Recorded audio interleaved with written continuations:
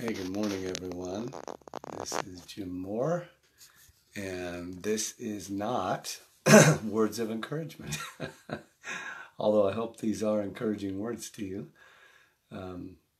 Just wanted to take a minute and let you know that we'll be resuming. We hit the pause button on the program here last week, and we'll be taking that pause off. And so starting tomorrow at 8 o'clock, we'll be back and discussing some of the current events and prophetic wisdom, and of course the scriptures, because that is our foundation, and kind of giving you an update on what's going on with Linda and I. And I've missed being able to do this every morning. It was pretty difficult. Would have been pretty nearly impossible for me to do it, at least in my normal time and all that. So we had a great week last week. Really want to appreciate or say thank you and say how much Linda and I appreciate the fact that you prayed for us last week so much. We've been waiting for many years to film the teaching of the Song of Songs. It's a really long teaching, so it took quite a bit of time to get to where we were able to do that. So we did successfully, thanks to the broadcasting crew at Eagle Mountain Fellowship. We got to get that done. And so here's the book again, as I've showed you before, Song of Songs. Yeah, so that's going to be made actually into a binder, like a spiral notebook, to where you can go through it. We're also looking to make it into an actual devotional. It's called a devotional commentary, which I'm not even sure is a thing, but it is for this book. And so anyway, we've got some things coming. So we're going to have an audio version, a video version, spiral notebook, and excuse me. All of this is to help you be able to actually go through it and take it, because it's really not the kind of book that you sit down and just read straight through. It's not like that at all. And but it is definitely worth reading all the way to the end, because it's like a big story. It's the story of the bridegroom and the bridegroom God, Solomon, and Jesus and the bride. So which is you? You are the bride, so it's your story. So anyway, we got that filmed, and we're going to get that out. And then we've got some other things coming too. One of the things that is coming is a YouTube channel. We're going to be moving into that arena. And we could use some help in that department if anybody wants to get a hold of us and volunteer. Kind of green. I'm sort of behind the curve learning on some of this stuff, but I want to faithfully utilize the mechanisms that the Lord has put in the earth. I think sometimes we get to thinking that all of these advancements, technological and otherwise, are of the devil, because they get used by the devil. Now, there's a saying I learned long ago that the greater the capacity for good, the greater the capacity for evil.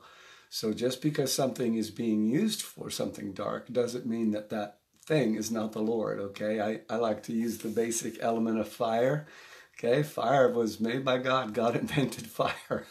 And you can use it to cook your food and warm your body and stay alive.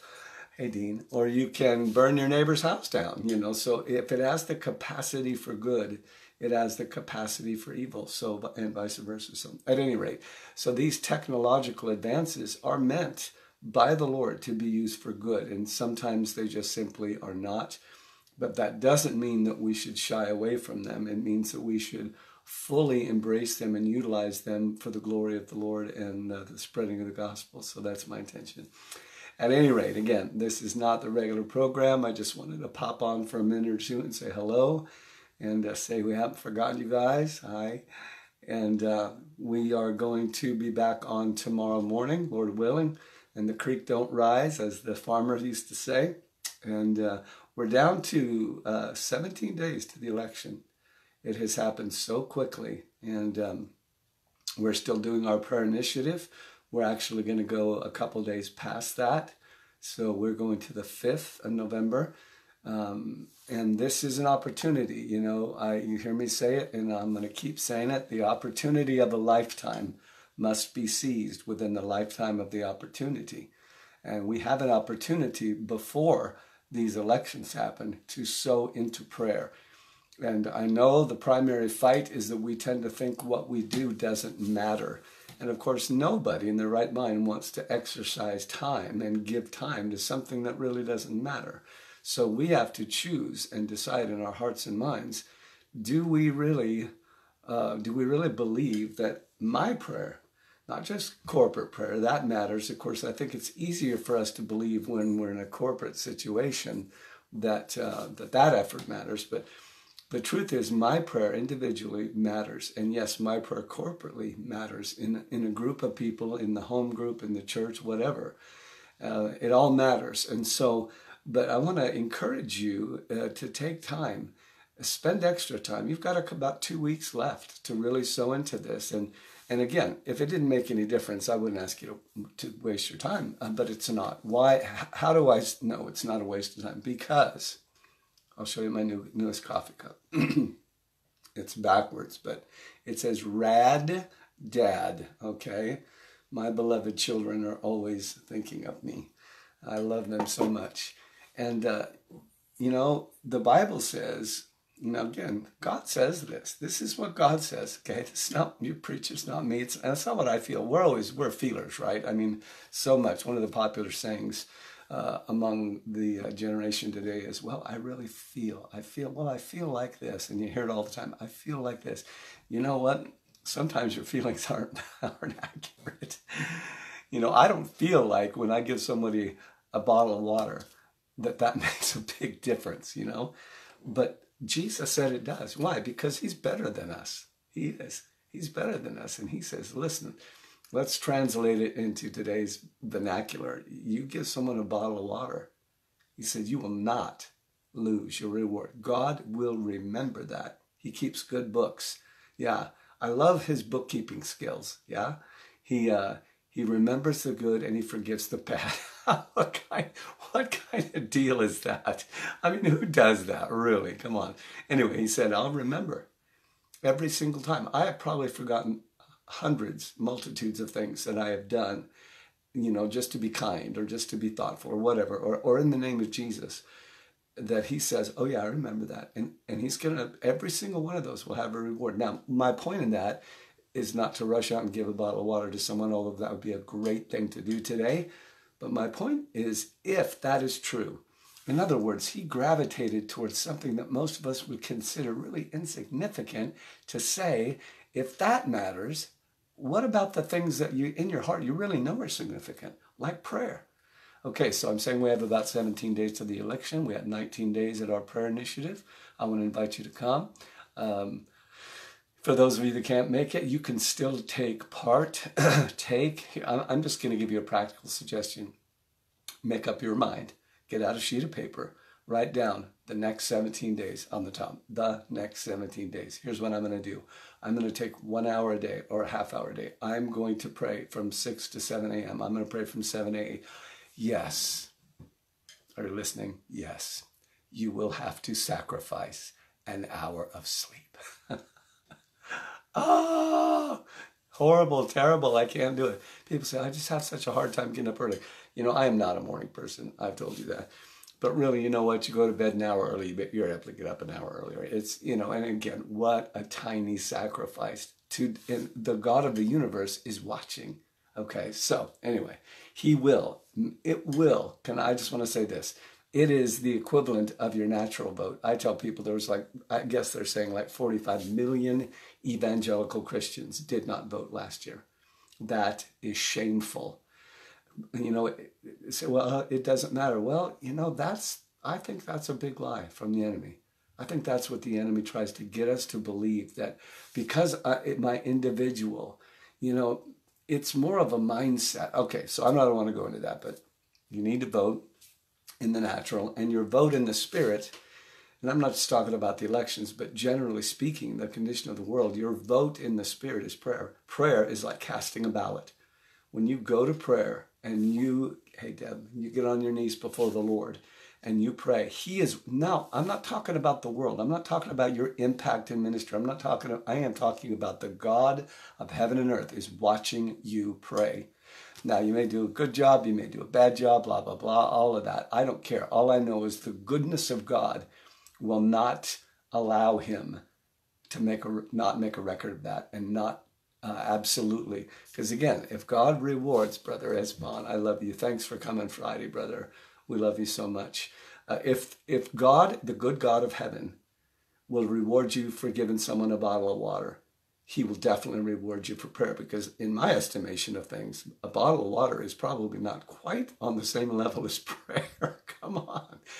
I'm just telling you, I want you to recognize one of the chief things the enemy tries to convince you of.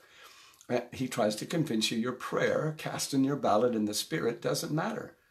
That's all he's got to do to get you to quit praying, is to convince you it doesn't matter. So I'm here trying to convince you it does matter. Not because you do it so well, or you do it so consistently, or you're so eloquent, or you know all the right things to pray about. No, no, no, no, no. But because God is good. It matters because he is good. Okay? Not because of you, but because of him. And yes, there are better ways to pray than not to pray, blah, blah, blah. We get all that. But it is not about you that your prayers matter. It is about the goodness of God, the righteousness of God. He is too just not to let your prayers matter. You get what I'm saying? So somewhere along the line, I heard something here today, and then I'm going to wrap it up because, again, I don't want to take a long time. But I heard something yesterday that really, really struck my heart, that about a third of Christians today, since coronavirus, most of them started out online churches or going to church, and it's Sunday, right? And doing all that. And now about 1/3 of those who were faithfully either going to the few churches that were open or at least being online are not even doing that anymore. Listen, we do internships, and I put a link on this because I just can't help but put something on there, and I'll tell you about the link here before I sign off. But we've done internships at the House of Prayer in the past, and one of the prime reasons that we do the internships is to help develop the kind of nearness to God that you've always wished you had, the kind of nearness to the Lord that you struggle with. And we deal with a lot of mindsets. And one of those primary mindsets, a lot of the reasons that we tell ourselves why that will never happen for us. Or we say we believe it and we never move forward. So I want you to understand intimacy with God and nearness to God is a very attainable goal. It is a totally, God wants it more than you do. And why would he say you can have this and then not give you the opportunity to do it? He will definitely do that. But we battle our own mindsets. I just taught the Song of Songs, and when he came to her and invited her to intimacy, she started listing all the reasons why she couldn't do it. And we do the same thing. Don't condemn yourself. Don't beat yourself up. But it's still true, okay? It's still true. And so one of the ways that we get to that place of intimacy is we have to address those mindsets. And there are many of them, okay? And I don't have time to go into them, but one of them is this. So we do these internships, and we'd invite people to come, and we would require them to take a season away from their job, to pay their bills ahead of time, to make sure they weren't in debt. All these things to eliminate distractions. That was the goal. And so once they eliminated those distractions, they would come for usually, 1 to 3 months, something like that. And they would spend, with different times, 8 to 12 hours a day, depending on the internship, they're just focusing on the Lord, not in the prayer room 12 hours straight, but they would pray for a few hours, study a few hours, and it was a greenhouse, and it was meant to be a greenhouse. And so they would go after this. Now, here's the mindset. How we tell ourselves something, okay? Please don't get offended at what I'm going to say, and don't shut me up, but listen to this. Here's what we do. We tell ourselves that the excuses that we give for not drawing near to the Lord so he can draw near to us are completely legitimate. And sometimes they are, but lots of times they're not. And so here's one of the big ones. One of the big ones is they would be really excited. So imagine yourself a 20-something, 30-something, 40-something, whatever, and you're going to get this chance to really come aside and be with the Lord and really go deep in the Lord. What would you think about that? Most of them, when you talk, really excited. Oh, I'm so excited. This is going to be so awesome. And people tell us, you guys are so lucky. You get to spend all that time with the Lord. First of all, we don't just do that, okay? But anyway, that's another story. But they're really excited, okay? It's really excited. This is going to be so awesome. And And what happens is when they come into that environment and they have no distractions and they start coming in and sitting before the Lord, at first it's super, super exciting. Oh my gosh, this is the greatest thing in the world. Day 1, day 2, day 3. About a week in, they're starting to go, you know, I don't really like this very much. They're like, wow, how come I'm having such a hard time? How come I'm so bored? Man, this isn't nearly as nice as I thought. The concept that what that says, okay, the idea behind that is that now they're suddenly realizing that they didn't want to spend time with the Lord as much as they wanted to. The concept behind that is that we tell ourselves the reason we don't spend more time with the Lord, the reason we don't pray, the reason you can't get out that sheet and say 14, 17 days, that I have left until this pivotal point in our nation. The reason I can't do that is because of this and because of this. And I would if I could. I would if I could. And then when you can, you realize, wait a minute, there's another reason why I don't. It's because I struggle. It's because I war against my flesh. It's because when I get into that place where I finally do have time with the Lord, I don't enjoy it that much. Again, I'm not saying this for everybody, but lots of times. So we tell ourselves reasons. Now, I'm saying all that to say, since coronavirus has happened, and on this link, you're going to listen to a man testify about that. It's the same kind of a thing. A lot of people went into it and decided it was the Lord for them to rest and to take time. And it probably was for a lot of them. But what they found, why are a third of those people not even, they've gone back now on their commitment to prayer, gone back on their commitment to be in the house of the Lord or to sit and whatever. And I know you guys haven't because you're extra special people. But the idea is it's the same thing. There are other reasons why we avoid coming into the presence of the Lord or avoid going to the house of the Lord or whatever. So we want to address those.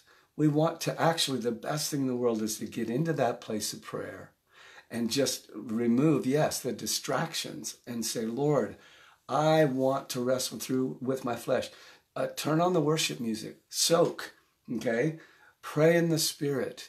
Here's what you don't want to do. You want to break that cycle of prayerlessness? Don't read your Bible. I'm going to get emails for that one. But here's what we do. When we start struggling prayer, the first thing we do is grab our Bible because it's a lot easier to read. And I love the Bible. If you don't know that by now, oh my gosh, I am a huge proponent of the Bible. That's one of my soapboxes I get on all the time is you have got to start reading your Bible again. But I would tell you this, and you won't hear this from many, but I'll tell you this. Do not just immediately grab your Bible when your flesh starts wrestling and you feel bored. I'm going to teach one of these days on enjoyable prayer because there is a way to have enjoyable. There's a way that will make you run to the place of prayer and fellowship with Jesus. And I'm not saying you can't fellowship with him through your word. You absolutely can, and you should. That's one of the ways to really get a lot out of the Bible is to have this concept that you're going to sit down and fellowship with the Lord. So people say, well, what's the difference then as long as you're fellowship with the Lord? Well, ask yourself that. Why do you struggle when it's just you and the Lord and you're trying to talk to him and you're trying to and struggle more than when you open up your Bible? Okay, so I'm just saying, press through. Jacob wrestled with the Lord all night long. And can I say it this way? Really what he was doing is wrestling with his own flesh, okay? We wrestle with our flesh. We are undisciplined lots of times. And I know that's not, sound very encouraging, but it's the truth. And to me, truth is always encouraging. Amen? So anyway, to say all that, I just want to, again, I'm just going to wrap it up. We've got, what is it? What did I say? 14 days, 17 days, 17 days until election. Now, let me just end on kind of a little bit sobering note here. Our nation is going through something it's never gone through. Really the whole world, but let's talk about America. We're going through something historically we have never gone, not even in the American Revolution or the Civil War have we gone through uniquely the same thing we're going through right now. And trust me when I tell you, you want a prophetic word, I'm going to give it to you right now. It is not going to go easy at 2 weeks from now. there will be unrest and there will be a lot of challenges happening. I'm not saying that to be a doomsdayer, because I know that's when we don't like something, we just tag gloom and doom onto it. And with that phrase, gloom, doom, and then all of a sudden nobody wants to listen anymore. It's going to be challenging if it's not for you and your peaceful environment, and I pray that your environment will be peaceful. Trust me, there are going to be a lot of people in this country that do not have that, and you should be, and I should be praying for them. So it is time to pray. It is time to prepare our hearts and just say, Lord, whatever happens, I want to walk with you. And people ask me about natural preparation. Should I prepare? Because the people that are always trying to predict what's going to happen, and I don't disrespect that, but they're saying a lot of things all the way from nothing's it's going to be a non-event, like what was that? When we went over into the 2000s, I forget what we call that, but anyway, and it's going to be a non-event to those who say it's going to be pretty much the end of America. I think what will happen is, and this is about the elections. I don't like to just go political all the time, because this channel, this message time is primarily scripture, but I do think it's important that we acknowledge that whoever wins the election, there's going to be a backlash to that. So if Donald Trump does not, or if he does win, if Donald Trump, which I know a lot of Christians believe he will, I'm not going to tell you my opinion on that, so sorry. But if he does win the election, those who oppose his presidency and his leadership of our country, to varying degrees, are going to Y2K, non-event, okay? This is not going to be that. I will tell you from, I have a pretty, I think I could pretty much guarantee this is not going to be like that, okay? It's not going to be the end of the world either, but it's not going to be nice. Anyway, so, the backlash will be serious. It will be serious, absolutely serious. And perhaps even more than we think. And again, I don't want to predict that. I'm certainly not prophesying that. I prophesy peace, I prophesy joy, but we also have to, as believers in Jesus, we need to know the truth. We don't need to just declare what we hope will happen or what we want to happen, although that's part of what declaration is about, is saying this is what the Lord wants. Anyway, so if Donald Trump does not win, then it will probably be some level of relative peace for a while. There'll be some backlash, but probably not as serious.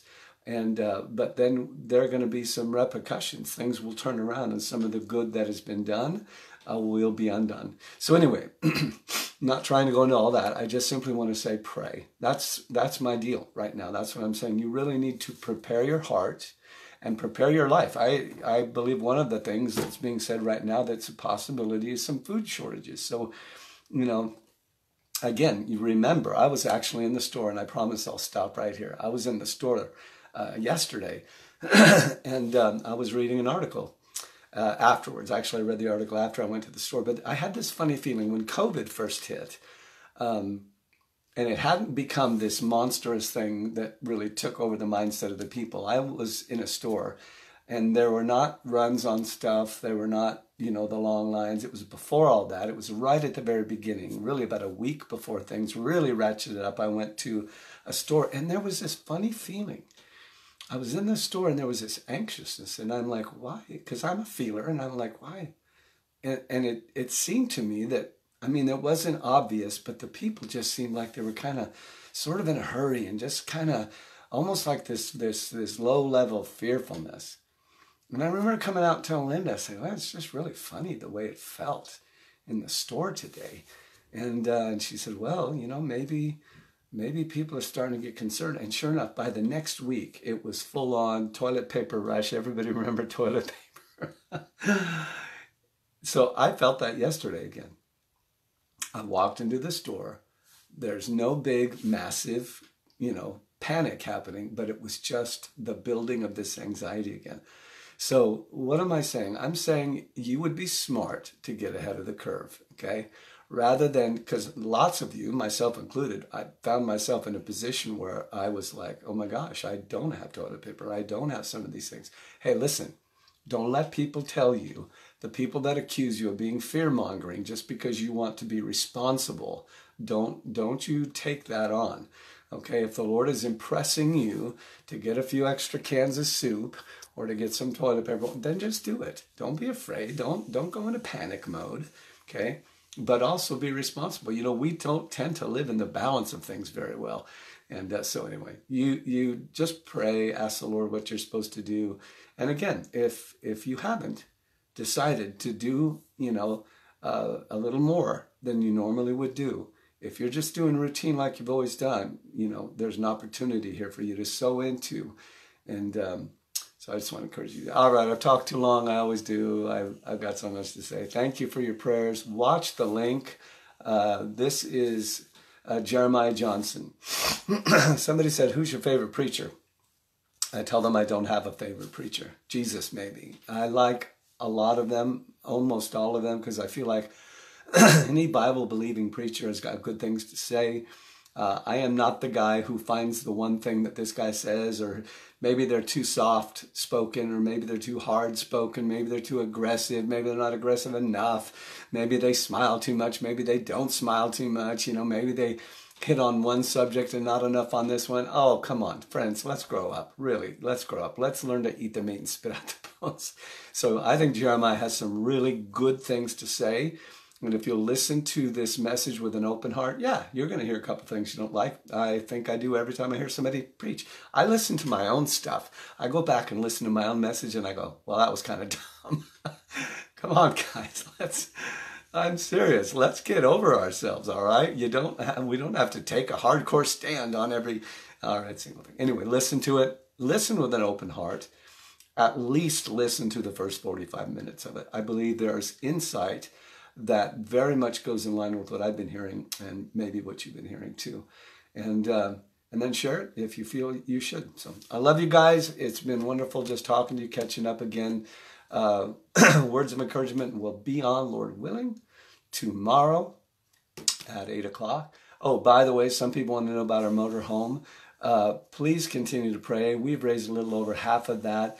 We actually had to get some money. We had to take out a loan so that we could cover the rest that we had not raised, because they had to get it off the lot, and we had things shift on us pretty significantly. We were like, we don't have enough time to raise the rest of the money.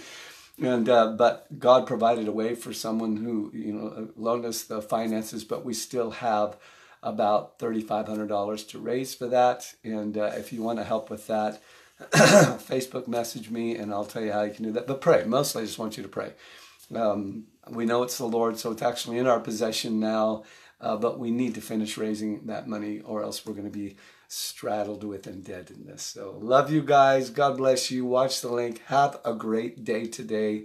You know, if you cannot make it to church, if there's no way that it's open, find a thing to sit down and listen to today. There's a lot of good ones out there. Maybe your church is online. There's a lot of good ministry going on right now online. So God bless you. We love you, and I'll see you tomorrow morning.